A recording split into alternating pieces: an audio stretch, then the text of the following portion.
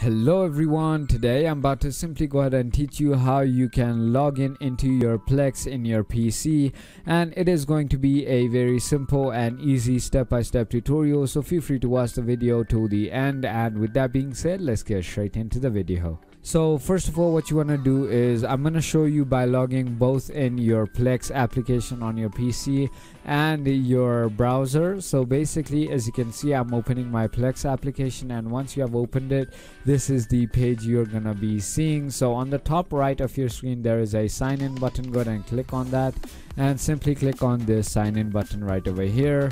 And what that is going to do is it's going to bring you this tab on your browser where you're going to click on anything you're going to sign up with. I'm going to sign in with my email. So there you go, I entered my email, there's my password, and simply click on sign in, and your Plex for Windows will be logged in if you cancel it, as you can see.